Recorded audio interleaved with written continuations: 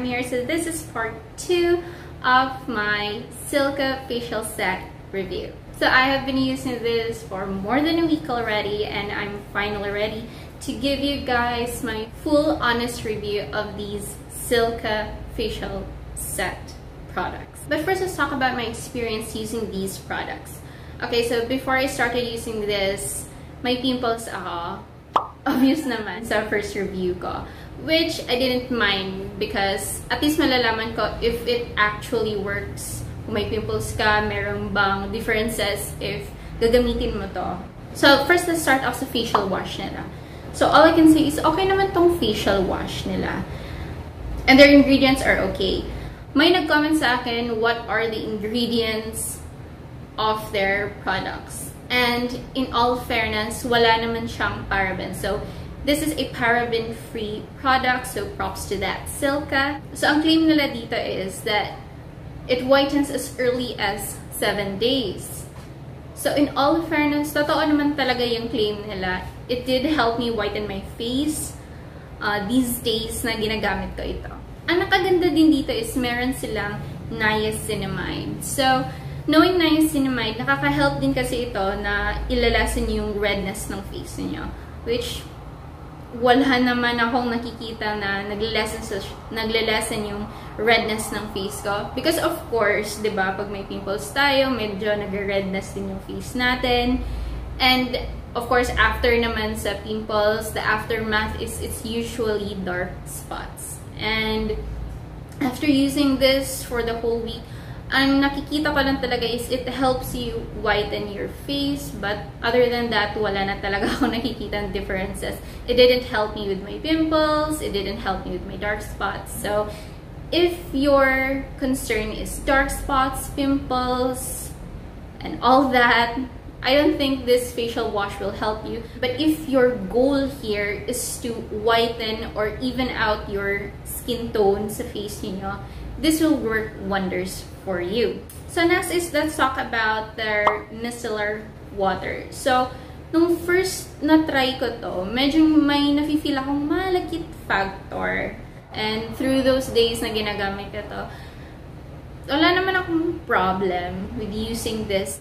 But then nung third day, dun ko na-realize their micellar water, because may malakit factor siya ng kaunti, it can actually pass as a priming water, because usually sa priming water it help your foundation or creams to hold on to your face. So yun ang gamit yun yung job ng priming water. And in all fairness, itong micellar water, it does not only help you clean out those dirts off your face, it can actually pass as a priming water. Try nyo ito.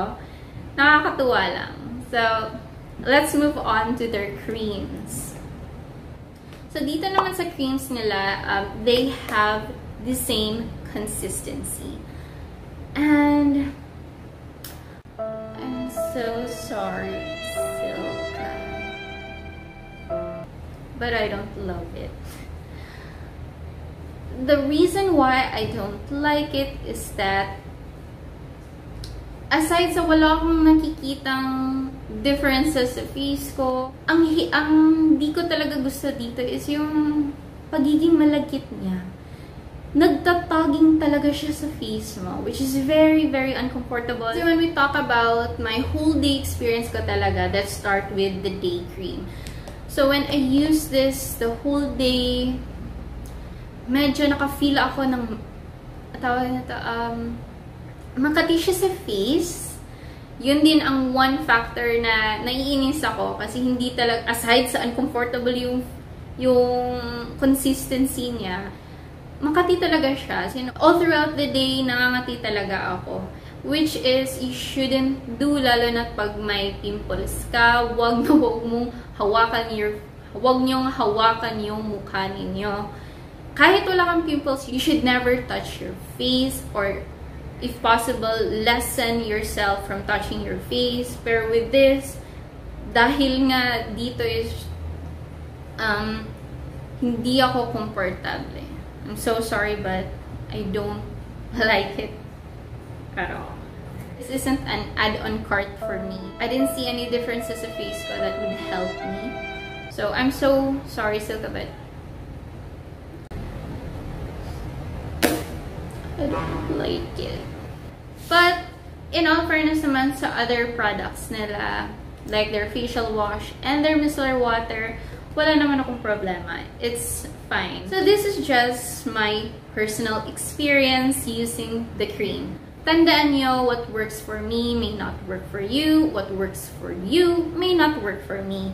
Okay? I just want to clear that out. Kasi this is just an honest review of my personal experience using this for the whole week. So, proceed naman tayo dito sa night cream. So, as what I've said, pareho sila ng consistency. And dito sa night cream, ganun din, medyo nakaka-feel ako ng medyo kate when I woke up. Medyo nag-oil up ako, which was, hindi siya yung oil up na glass skin kind of look. Yung oil up na lumabas talaga yung natural oils na yun yung na-experience ko dito sa night cream. But this is just me. So then again, this is just a personal experience. But nung nagamit kasi ako dito, ang napansin ko lang sa paggamit ko sa set nila is, di ba kakasabi ko lang may pimples ako. And then, ang napansin ko here is, nakakatulong din naman siya in a way na na-notice ko na medyo nagda-dry yung pimples ko. Pero, yun lang yun. It won't help you get rid of the aftermath, which is the dark spots.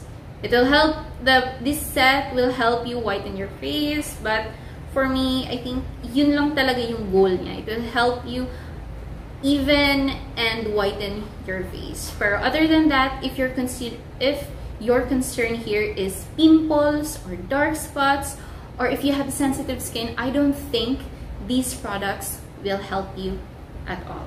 But of course, then again, this is just a personal experience. But I'm not saying these are all bad products, but you know, at least may idea kayo, di ba? From a person's point of view, kung ano yung experience nila dito sa products nila. Pero malay nyo, di ba? It will work for you. But, you know, it won't work for me, but it might work for you. If you are curious, I do have a dry to combination skin. So that's it. I hope you like my quick review with using this Silka Facial Set. I do hope na may natutunan din naman kayo. But then again, what works for me may not work for you. So the decision is yours. This is just a review of my personal experience. So then again, I hope you enjoy this and I hope to see you on my next one. If you have any product suggestions na gusto ninyong i-review ko, please comment down below. And if you are new here in my channel, please hit the subscribe button and click the notification bell to get updated on my new videos. And I really hope to see you on my next one.